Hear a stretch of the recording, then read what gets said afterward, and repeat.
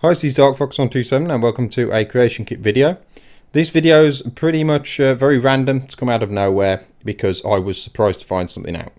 So early on this morning I received an email through my contact form via my website, and I get a lot of people contact me on there about numerous issues. Sometimes I can help, sometimes I can't, sometimes I just don't get around to reading them. And this one was going on about an issue with the creation kit. And I was like, okay, I'll give it a read and see what I can do, because I've had problems before and people have helped me out, so I'll pass on the torch.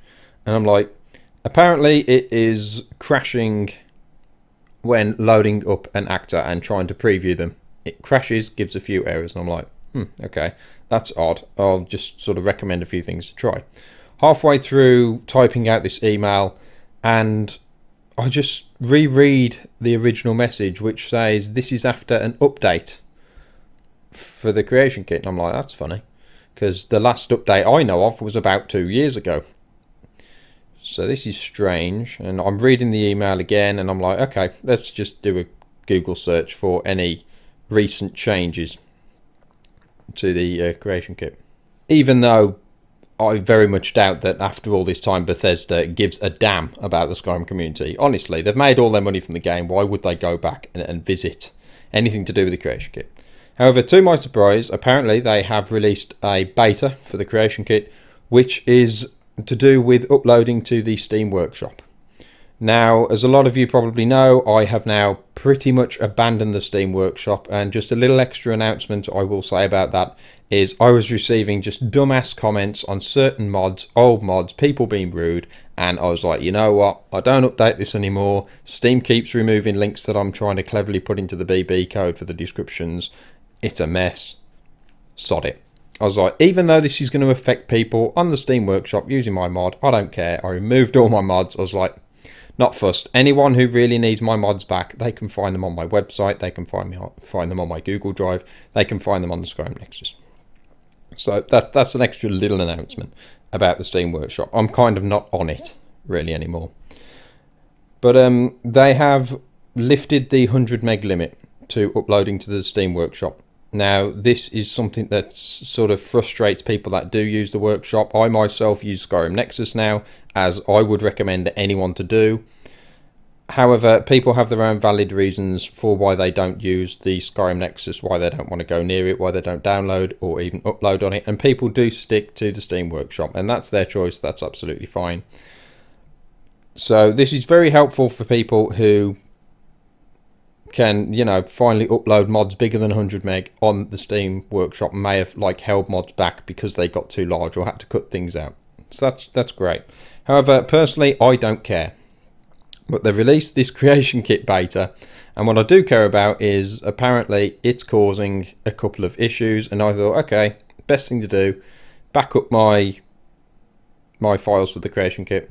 I think the only thing it ever messes with is just the executable itself. So I just backed that up, and I thought, well, Steam should revert back, which I'll show you in a moment. I thought I'll give it a go.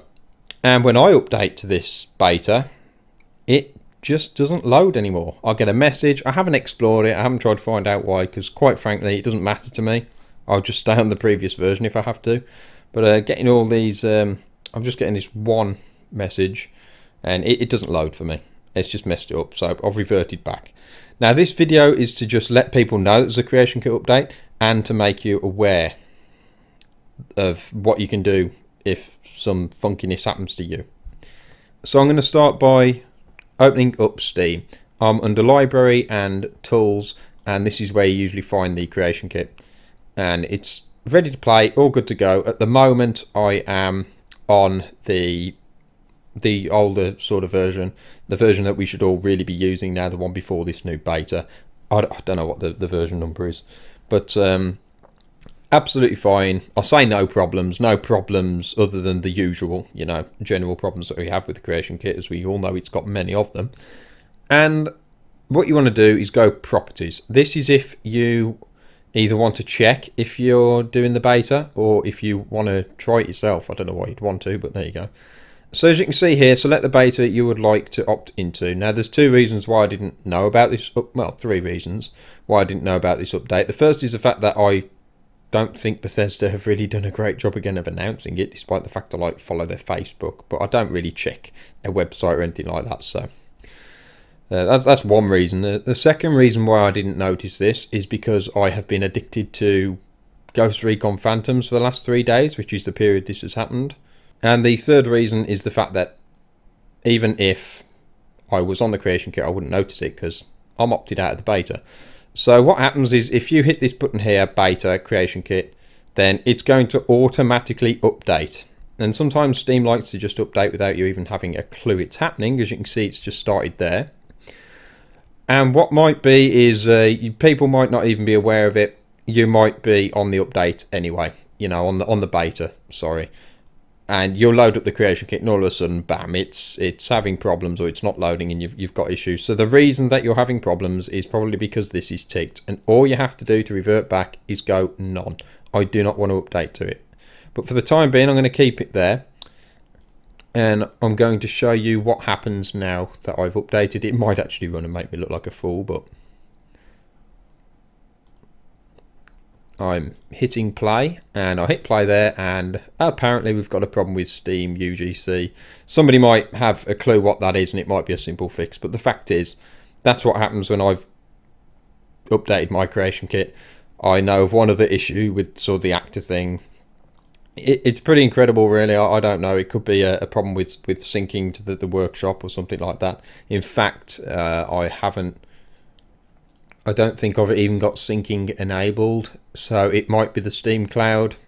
I'm not going to try that now. The fact is that there could be problems with it, which is acceptable for a beta, so I'm just giving people a warning and letting them know that the beta might be causing any issues that you've been having and you're not even aware that there's been anything updated. So the best thing to do right now, unless you want to try the beta, is to make sure that you have opted out. And what happens then is this should say update queued. If it's not updating, you can do one of two things: restart Steam and it should do it, or you can just hit play, and as long as the kit's not loaded, you should be able to force it to update for you. It should be fairly quick, or at least it will be for me because my internet's fairly speedy.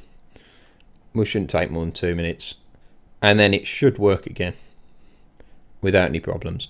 Now, also be aware, I'm not sure if it's done it, but when you have to set up your ini files to allow for multiple master files to be loaded and basically load up the DLCs, you're going to want to make sure that it hasn't overwritten those files. So check those over. You might have to do that again.